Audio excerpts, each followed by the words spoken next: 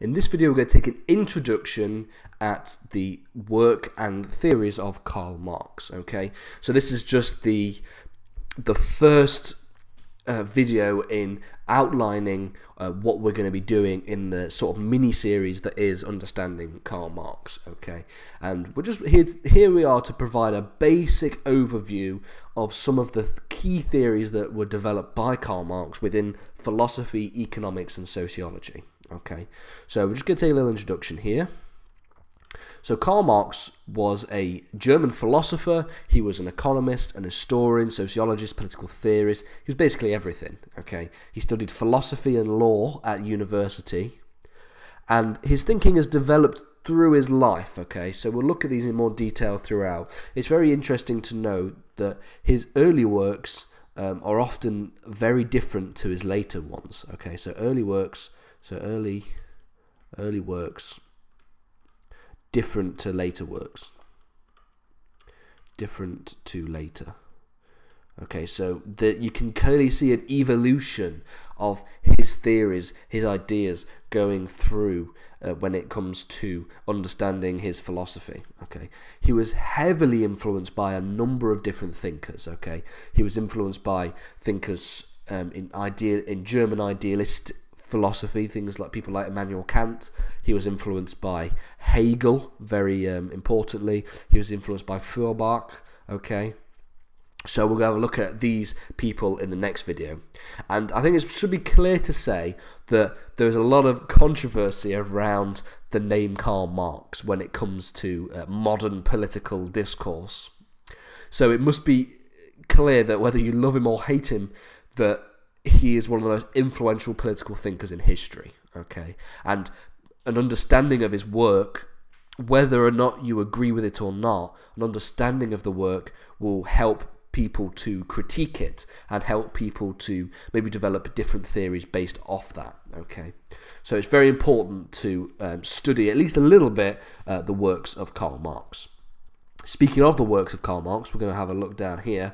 He wrote a vast amount of literature, okay, and we can divide them up generally into the following different substratas, okay. But the thing is, what's important is that often these theories are not they're in their own little concrete boxes. They cross over into each other quite a lot. So his early philosophical writings include things like papers on the Jewish question and the economic and philosophical manuscripts and thesis on Feuerbach, okay, who we've just mentioned earlier on.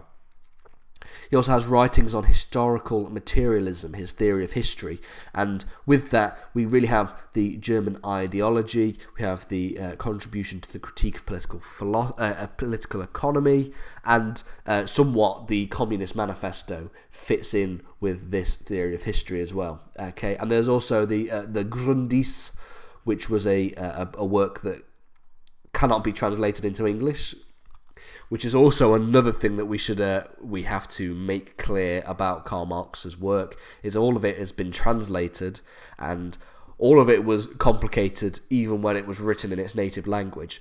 Have that complexity and translate it, loosely translate it into other languages, and you find that it's very difficult to read and to really decipher anything from it. Okay, you've also got very important economic writings such as Capital, Volume 1, okay, which is probably the most important when it comes to economics. People will disagree with me on that, but, you know, hey-ho.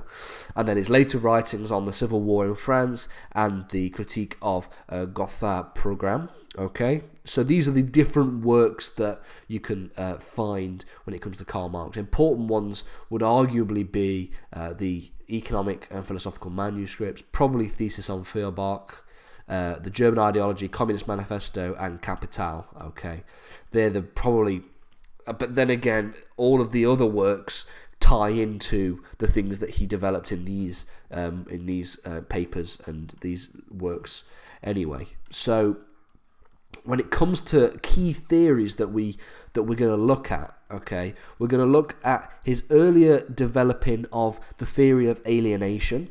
Okay, that's found in the Paris philosophical manuscripts in I believe 1844.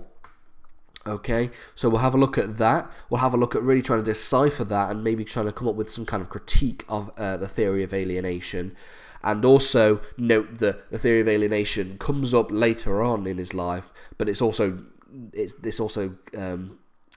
quite famous for not appearing everywhere later on in his life. So in some areas he seems to have just dropped the theory of alienation and then he brings it back again. It's very hard to decipher. Okay, we're going to look at what I would argue is one of his most difficult theories to really get a grip of, which is his theory on historical materialism.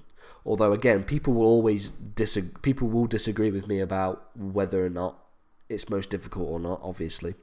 And then in the later lessons, we'll have a look at his understanding of ideology, communism, and generally on economics. Okay.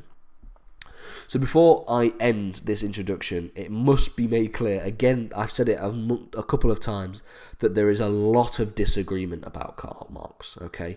It's almost like his works can be interpreted in many different ways and go down many different routes, okay?